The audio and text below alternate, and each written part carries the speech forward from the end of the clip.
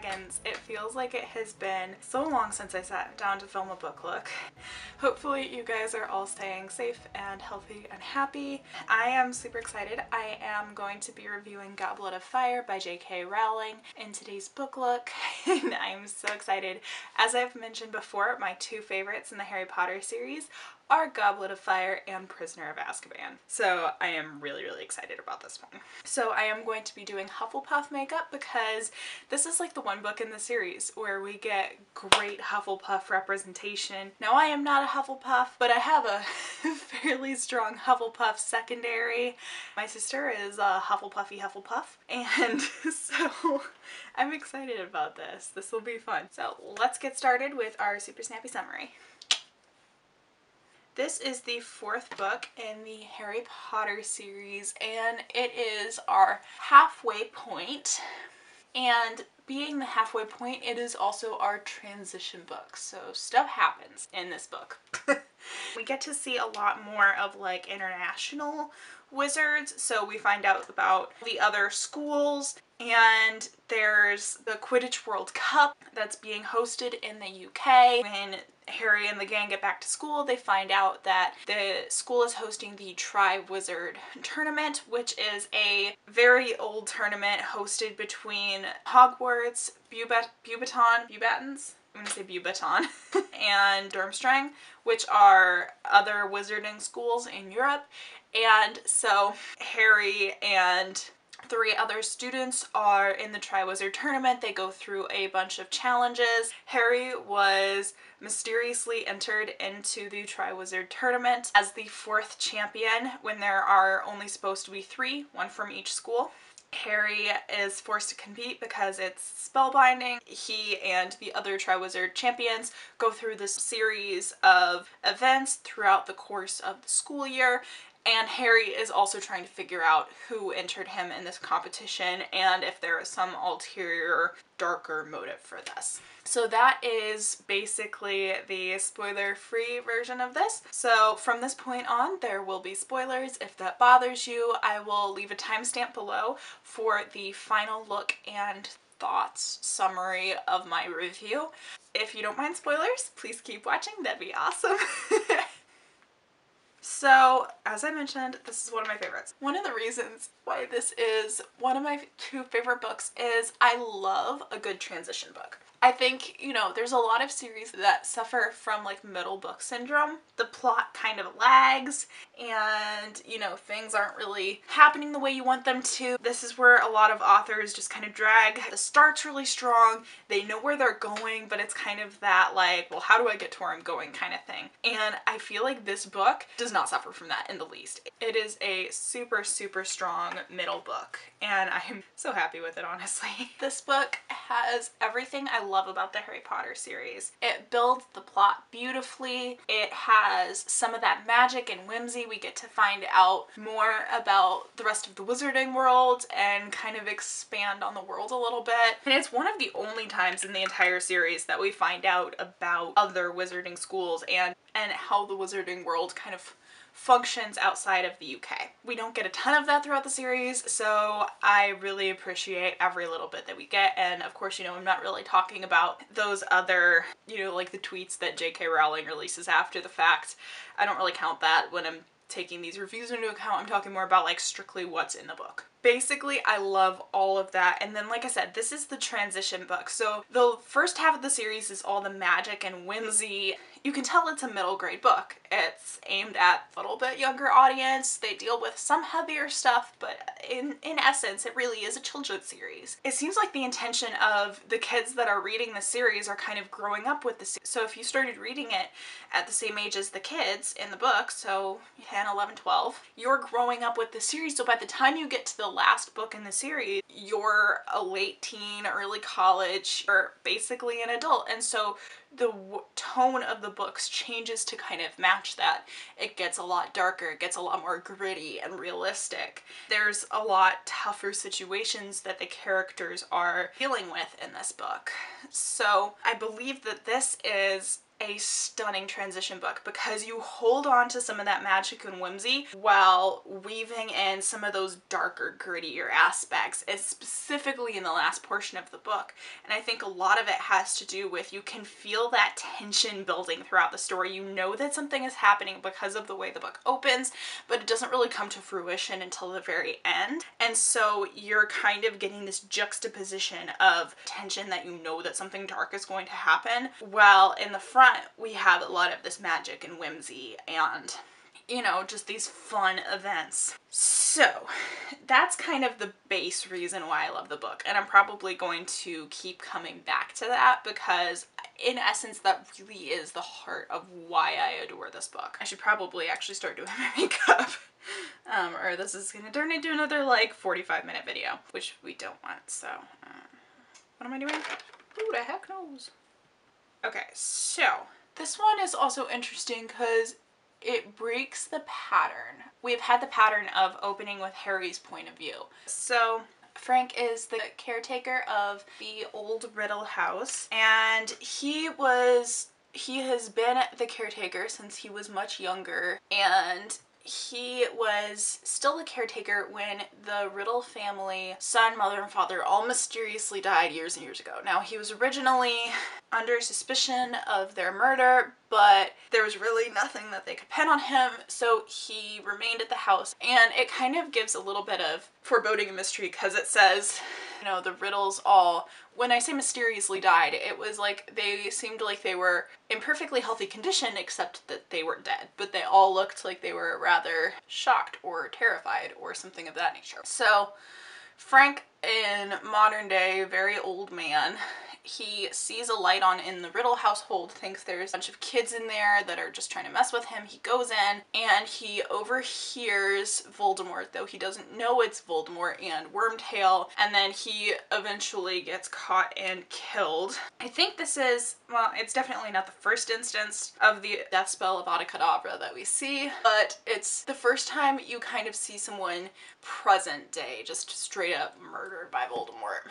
And so that kind of sets the tone. We end that opening chapter with Harry waking up. He has seen all this as kind of a nightmare, and that kind of sets stuff up for later in the series. We don't see it quite as much with this book. He just kind of gets that one thing, but it is set up throughout the series that Harry has this connection to Voldemort, obviously, and a lot of times when Voldemort or something bad is going on, his scar will hurt, and so he freaks out because he had this dream. He doesn't really remember it once he wakes up, but he remembers enough and his scar hurts enough that he decides to send a message to Sirius asking for help. So he does that, and so he is spending the last bit of the summer with the Weasleys. They are going to the Quidditch World Cup, and Mr. Weasley has managed to score very good seats because he, you know, works at the Ministry. So that whole section is really just a lot of fun. There's some good, obviously there's some good setup for the rest, but when you're first reading that section, it just reads like a lot of fun. You know, there's this thing with Voldemort maybe going on, and you know that Voldemort's planning something to harm Harry, but you're not quite sure what. And so you're just kind of waiting, but in the meantime, you kind of get lulled into the sense of, you know, just that traditional wizarding fun because, you know, the Quidditch tournament's happening and everyone's excited and cheering and happy, and it's between Bulgaria and Ireland, so, you know, everyone's excited. And the Weasley twins are interesting in that section because everyone's, you know, kind of placing bets, and so the Weasley twins are like, well, we bet that Bulgaria will catch the snitch, but Ireland will win the match, which is kind of like a crazy thing to bet. But then it ends up happening. Bulgaria has Victor Krum, who's this really famous Quidditch player. He's really young. He's like the best seeker in ever. Amazing. But Ireland just has a slightly stronger team, so they come through. It's great. And then, you know, kind of, not out of nowhere, but after all of that, you know, they're all kind of just celebrating. Everyone's super excited. And I mean, if you've ever been to kind of a big sporting event, you know, that kind of rush after the fact is, you know, I think it's portrayed pretty well, or even if, you know, just a large event in general. I think that that's pretty well captured. You know, everyone's basically spent all of their energy just cheering on their favorite team, and you know, everyone's tired and happy, and there's just kind of this lulled, surreal sense just pervading everything. And I think that's captured really well. And then in the midst of that, all of a sudden there's just panic and chaos, because there's just this outburst of Death Eaters. I can't remember if I'm pretty sure like we've kind of seen them mention they're Voldemort's followers. You know, they're saying, well, they're probably just drunk and just came out to, you know, scare some people and da da da da da, but there's still panic and chaos, and they were tormenting the Muggle family that owned the land that the wizards were staying on, and it was kind of crazy, and everyone's running and tents are on fire. And then all of a sudden the dark mark gets sent up in the sky, which is of course Voldemort's sign. And that freaks people out even more. And so Barty Crouch, who is a wizard who works at the ministry, shows up, and he is furious, and they find out it was Harry's wand because Harry lost his wand and he wasn't sure how, but his wand that was used to cast the dark mark, and they're like, Barty Crouch is kind of on the warpath, and they're like, heck, this is Harry Potter. When he didn't set off this mark, you should know better. So he's like, yes, yes, of course. And they, you know, Winky, who is Crouch's house elf, is there, and he yells at her because she didn't stay in the tent to get trampled. And so he dismisses her, which infuriates Hermione, and like I said, it's just kind of chaos. No one really knows what's happening, and they have a mess to clean up, and it just kind of puts this whole giant damper on the situation. So while all of that is going on, I feel like this isn't as... Sorry, this looks much more even in my further mirror than it did once I looked at the up close mirror, and I was like, oh crap, that's not actually as even as I thought it was. So all of this happens, and then, you know, but they're trying to say, oh, you know, we'll figure it out, it's no big deal, just, you know, there's something exciting that's gonna happen at Hogwarts this year, and they ship him off to Hogwarts, and they're like, we'll deal with it later. And Harry's even more set off because of all of this, because, you know, he knows something, like Voldemort's up to something, and he hasn't heard back from Sirius yet, and he's kind of scared. They get to Hogwarts, and they find out what's happening, and it's this Triwizard Tournament that I mentioned earlier, and they also get a new Defense Against the Dark Arts teacher, because of course Lupin, my boy, left after last year. Dumbledore called in an old favor from famous R. Mad-Eye Moody, who is known for being exceptionally good R, but a little paranoid. So Mad-Eye Moody shows up, lives up to his name, Constant Vigilance! Constant Vigilance! And he's kind of wacky, very intense, and at the same time he, you know, kind of takes Harry under his wing a little bit, not nearly as much as Remus did, but I mean, no one can live up to Remus.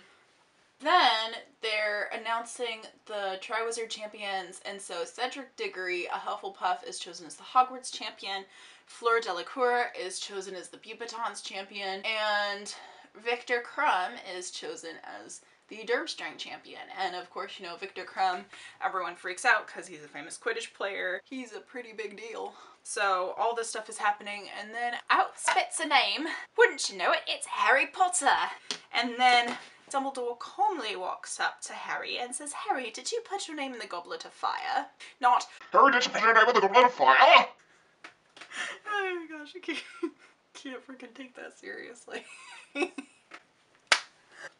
What is happening?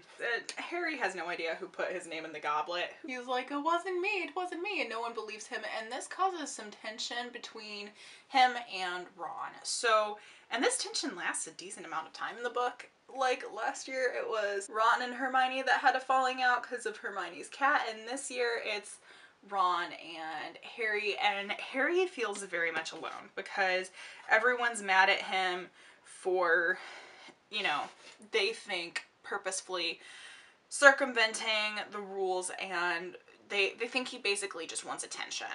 And no one believes him when he says he didn't put his name in the Goblet of Fire, and this gets worse because there's this no-good journalist named Rita Skeeter that is, you know, making things worse, trying to paint him as this like, poor lost soul, and then when he doesn't comply with her, then she like turns it around on him and he's like, he's a nasty little creature. And then poor Hermione gets roped into it because Victor Crumb likes Hermione. Like, there's all this stuff going on, and Rita Skeeter writes an article about Harry and Hermione, and everyone turns on Hermione and starts sending her like all these like howlers and terrible stuff. Someone sent her like an envelope with undiluted boober-tuber posts in it, which like terribly burned her. And, you know, Snape, being the trash human being that he is, like read out loud this article about Harry and Hermione in class to like harass them, which and so Harry, you know, in addition to being kind of terrified about what on earth is going to happen with the whole tournament, because, you know, it's supposed to be for pretty much advanced wizarding students only, and he got his name thrown in and doesn't know what's happening. So again, I mentioned that Moody kind of took him under wing and it was like trying to help him. Says, you know, well, you know, someone may be trying to hurt you by putting you into this, and we'll just have to protect you, and da-da-da-da-da-da-da-da. And so, like I said, Harry's having a rough time, and it's made worse by the fact that Ron is not on his side. And it's really sad to watch, because you're just like, you feel so bad for him, because, you know, like, the one person he can usually count on is Ron, and now he doesn't even have Ron. He's just kind of stuck, and no one believes him, and everyone's tormenting him. And, you know, the Hufflepuffs are usually nice, but they're mad because kind of their one moment of glory is stolen. And Malfoy's capitalizing off of it and, you know, making Potter stinks tokens. And, you know, Harry's always like a little wound tight ball of stress anyway. So it's just a mess for him. Like I said, Mad-Eye Moody is just an interesting character in general. And he does this Defense Against the Dark Arts lesson where he teaches about the unforgivable curses and then demonstrates them like on spiders. Should not have raised my eyebrows while I put concealer around them, but whatever.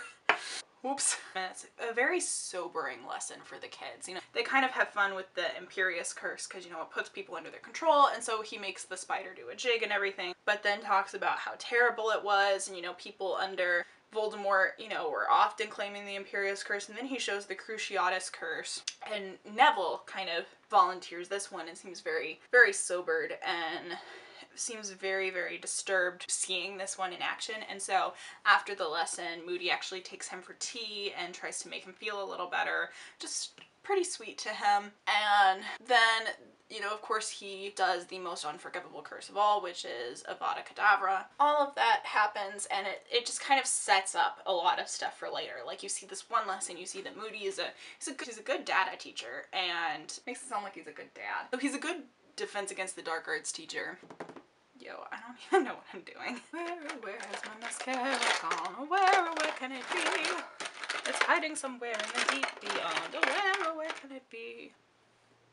The first part of the book just kind of, it sets up so much for the last half of the book. And what I find interesting about it is just, you know, just that. You get this kind of sense of something's going to happen, but you're kind of lulled into the sense of, well, how is Harry going to manage the goblet tasks? And, you know, he finds out what the first one is with a little help from Hagrid. The tournament, the tasks are fun, and I like seeing them. And Cedric Diggory, I mean, he's a very noble character. I just love seeing how the characters help each other throughout the tasks. So like in the first task, Harry finds out with a little help from Hagrid what the first task is going to be ahead of time, and then of course, you know, the other two competitors also find out from the other schools, and so Harry's like, well, it's not fair that only Cedric should be in the dark, so he makes sure that Cedric knows.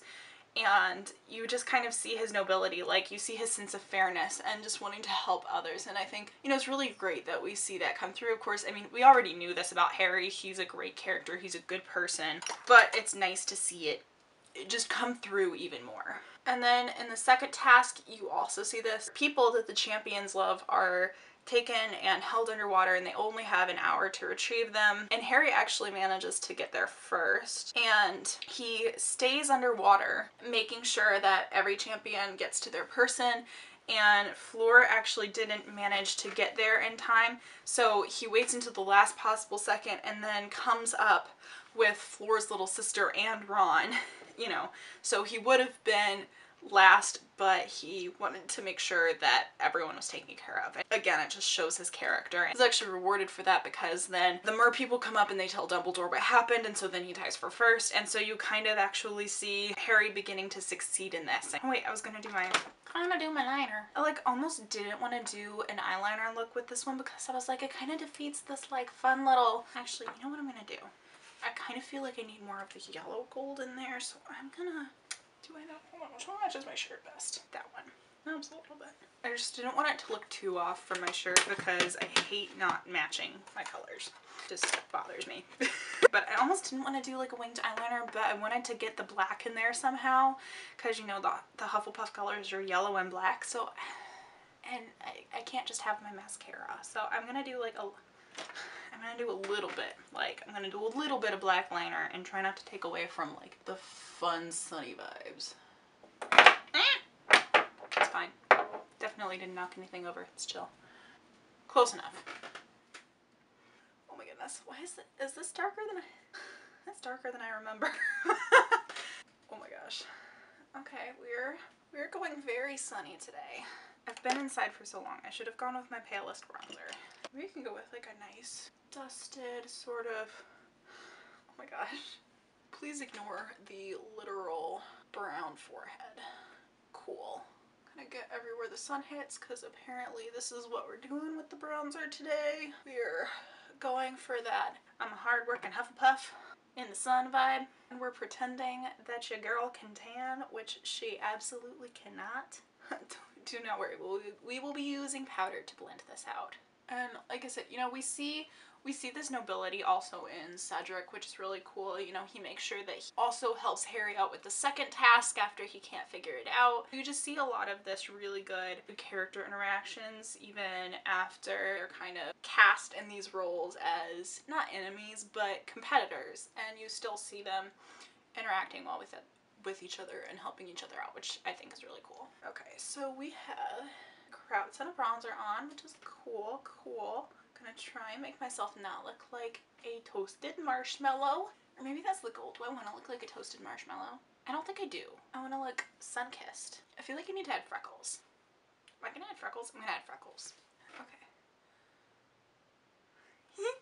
Okay, while I'm adding freckles to my face, because this will take a hot second. Well, we're going to talk about the twist in the ending. So the final task is like a maze. Whoever reaches the Triwizard Cup first and grabs it after going through this maze, which is set up with a bunch of traps and stuff, is the winner. And so Cedric and Harry were tied, so they got a head start, and they end up reaching it at about the same time. And Harry says, well, let's get it together. There's no reason why we can't. Still a Hogwarts victory either way. And so they reach together and they're instantly transported to this random graveyard because it's a port key. So this port key, they discover Wormtail and Voldemort. Voldemort is trying to return to power, of course, and he kills Cedric, which is heartbreaking. And it's kind of this, it's a dramatic change of pace. And you know, everything's kind of happening all at once. All of the Death Eaters come and Voldemort takes Harry's blood and they bring him back, and it's crazy and terrifying. Basically, Voldy's like, hey, fight me like a man, and gives him his wand so he can fight him. Am I adding too many freckles? Nah, let's add more. We're layering freckles. They start to duel, and because Harry's wand is Voldemort's wand's twin, they can't really fight each other, and all of a sudden there's like a dome and they can't really break the hold on the wand, and everyone that's been killed by Voldemort's wand comes out in these kind of ghostly figures from Cedric all the way back to Harry's parents. And they kind of overpower Voldemort long enough for Harry to grab Cedric's body and the port key and escape back to Hogwarts. But now Voldemort is risen and Cedric is dead, and no one really believes Harry anymore, and it's all kind of crazy. It's this big terrible moment because, you know, no one really expected it to go quite as wrong as it did. And then, you know, of course the Diggories are absolutely gutted to discover that their son is dead, and so then Moody shows up, he takes Harry back, and then he reveals that he is actually Barty Crouch Jr., who was a Death Eater, and he escaped, and it's, I don't know, it's all just kind of crazy. He's revealed all of this stuff. Y'all, I'm so bad at explaining this, and it's like my favorite book. I can't explain the reveal better than it was done because it was built up so well. And, you know, you get all of these clues about why Barty is the way he is, what happened between him and his father, what happened, you know, to kind of like help him escape, and how he's been building up this whole year to deliver Harry to Voldemort. And of course Dumbledore shows up at the last second. They save Harry from certain demise again. They find the real Mad-Eye Moody, who's been locked in a trunk because Barty Crouch Jr. has been using Polyjuice Potion all year to disguise himself, and keeps the real one locked in a box. Do yours get freckles? I'm gonna pretend I do.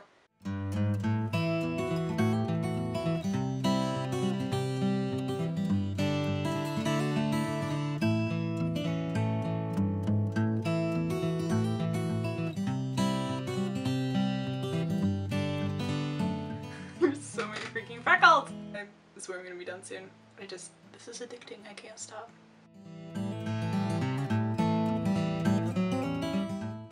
Who uses eyebrow pencils for eyebrows anymore? I use them for freckles.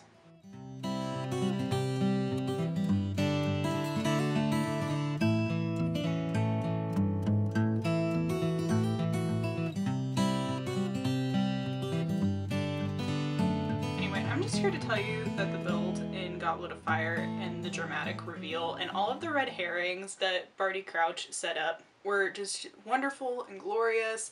I love how Hermione is kind of on a warpath the whole book, which, I mean, that's a whole other thing. This is when she starts Spew, which is I can't even remember what Spew stands for anymore. It's something to do with house elf liberation, and the house elves are like mad at her the whole book because they like the status quo. And she's also on a warpath against Rita Skeeter because of all the dramatic nonsense that she's doing the whole book. And then she ends up, one of my prime moments of saying that Hermione is such a Gryffindor is at the very end of the book. She keeps Rita Skeeter in a jar because they can't figure out through the entire book how Rita Skeeter is getting all of this like basically like classified secret information, and end up finding out that she's an unregistered animagus who turns herself into a beetle. Hermione captures her in a jar and makes her promise that she won't write anything for a whole year before she'll let her out, which is kind of great and amazing. Yo, I don't even know what I want to talk about. I just love everything about it. I love seeing Ron's more jealous aspects, and then how quickly he apologizes and is just as loyal to Harry as before. It just makes me so happy. I cannot explain to you how well this reveal is done because like you've seen me fumble with this video. Like every time I'm trying to talk about it, I'm just failing so epically. I was gonna do like a liquid blush, but I'm thinking that's not the smartest idea now that I've added freckles. I'm gonna do a powder blush because that seems safer. Please go read this book if you have not. Please go reread it if you've already read it. It's like everything about it is so good. I love seeing vengeful Hermione. I love seeing our female characters get flaws. And that is probably one of her most notable flaws, is just that she can be very brash and vengeful. She does not do well with injustice, and she will like hunt you down and destroy you if she thinks you're being a terrible human being. And that is what she does with Rita Skeeter. That is what she does with Spew, and she's trying to the house elves' dismay to get their liberation and get them to realize that they are, you know, they are worth something. Ooh, that's a lot brighter than I remember. I feel like that's too light, I think. Oh, do I have the heck happened on? Ah, no, blend. Blend, darn you, blend. Have I taken away? I've taken away all of the freckles on this. Dang it. In the maze, in that final challenge, it's so real and so dramatic too. Like the sense of foreboding you get reading the maze section is so real, and then it culminates in that first, like that little moment of triumph when Cedric and Harry are both reaching for the Triwizard Cup, and you're like, oh, okay, maybe I was wrong, nothing terrible happened. And then, you know, everything goes to crap real fast. Like I said, the Moody reveal is absolutely brilliant. And he even sets up the unread herring. He's the first one to suggest that someone might want to kill Harry by putting his name in the goblet. And, like, he's the one that wants to kill Harry. It's like you'd think someone would just want everyone to think Harry was a stupid kid who just put his own name in, but Moody's like, someone's trying to kill him, and then, like, takes responsibility for Harry. And I don't know, it's pretty brilliant. It's pretty crazy brilliant. Yeah, it does have a much darker ending though. Or with the books up until this point, you know, there may have been some drama, but up until this point there's always been kind of a sense of hope at the end. And this one, I mean, heaven's sake, it ends with Cedric dying and the school is absolutely rocked. Like there's nothing good about that. And it's such a darker reveal. That ending just kind of, ooh, that's way too pink. Ah, I forgot how pink that goes. You immediately sense the shift in tone of the series. Like, basically as soon as Cedric dies, there's that shift in tone. And then of course you're also starting to get the sense that the wizarding world's not really going to believe. You know, of course Harry's like, oh, Voldemort's back. And then Cornelius Fudge is like, oh, that's impossible. And basically instantly dismisses him. And you kind of, because that shift in the tone of the series is so fast and so dramatic, you really get this kind of tight sense of, holy crap, stuff is going down really fast. And you understand the gravity of the situation, that nothing is going to be the same from this point on, because Voldemort is well and truly back. No one believes Harry. There's just this sense of doom and gloom.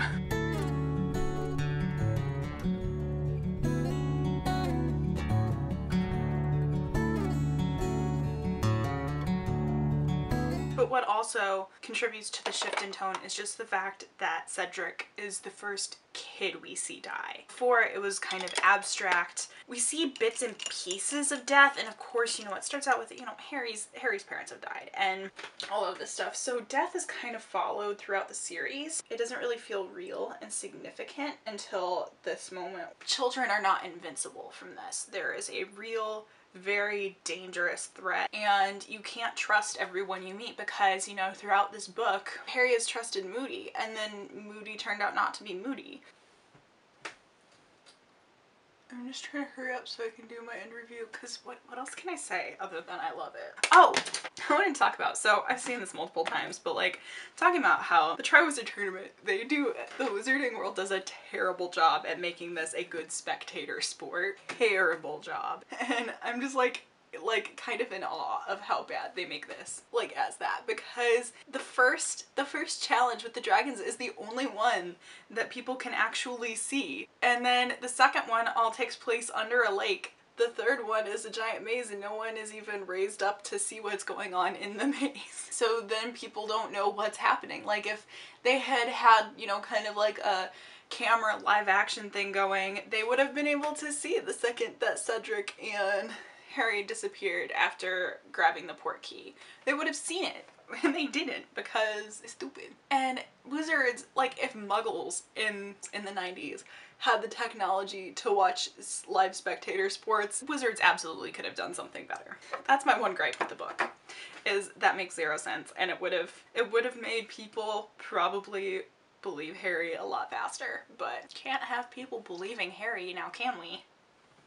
The other thing is, I mean, like I said, I already kind of mentioned the relationship tensions and struggles in this book are real. Harry has a crush on Cho Chang, and there's everything between Hermione and Krum.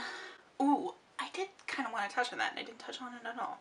But yeah, and then everything between, like, Ron and Harry, and then Ron and Hermione. Like, Ron's struggling in this book a little bit. A lot of it. But yeah, so I did kind of want to talk about that, like, super duper fast. So I love seeing Hermione throughout this book, like I already mentioned, and other people have said it way better than me, talking about how arc for Hermione does a lot of good because it builds in kind of a lot of her flaws, but then it also builds in this kind of other aspect of Hermione that we don't really get to see a lot. The side of her that does want to be seen and want to be noticed, and she really does like Krum, and Krum likes her you know, for her intelligence and the fact that she's one of the few girls at the school that's not falling over herself like for his autograph or anything, and they go to the Yule Ball together and it's really cute. And Hermione like makes herself up and she like changes herself because she just like wants this one moment to be like she's like, yeah, I'm brilliant, I can be gorgeous too. Who the heck cares? But it's just pretty great overall. And then she gets like mad at Ron for not asking her first. You can see like seeds here for later on in the series, which, I mean, if you don't know what's gonna happen, you don't know yet, but like a lot of this relationship tension stuff, which, I mean, they're 15, there's gonna be relationship tension and stuff, but a lot of it gets set up for later. And then, like I said, Harry has his crush on Cho Chang, doesn't really come to fruition. A lot of this happens around the Yule Ball, and I don't know, it's just pretty great to see. You know, the relationship struggles in this book are real, and the characters do feel like their age. They feel like teenagers, which I think is a pretty big accomplishment, because I think a lot of adult writers can't really capture that well, but the characters feel realistic and they feel everything that they're going through, you know, has weight to it. You know, even if they're sillier struggles. I think I'm pretty much done, but I'm not super happy with the lips. It feels too orange, so I think I'm gonna take it off real quick.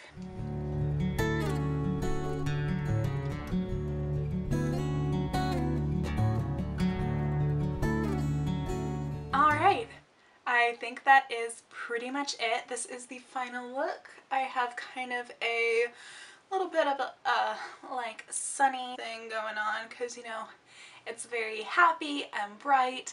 It fits more Hufflepuff than it does this book because there's really no darkness in this look at all. There's nothing edgy or dramatic. I could have done a bigger wing, but I feel like I do a bold winged eyeliner almost every book look, and I just wasn't feeling it today. So we have braids and we have lip gloss in our teeth and freckles, which took way too long to apply, and all of that. My final thoughts on the book, like I said, it is one of my 2 favorites in the Harry Potter series. I absolutely adore it. I think its transition is amazing.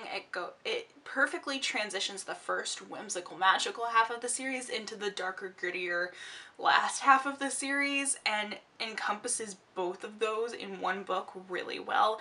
I think the dramatic build and reveal and the plot twists are done really well. You very much get that sense of darkness and foreboding throughout a lot of the book, while also getting some really fun adventures through the Triwizard Tournament. And you also get some really realistic teenager relationship struggles with crushes and friend arguments and jealousy and all that stuff. So you kind of get a little bit of a lot of different genres in this one book, and it's just a perfect blend in my opinion.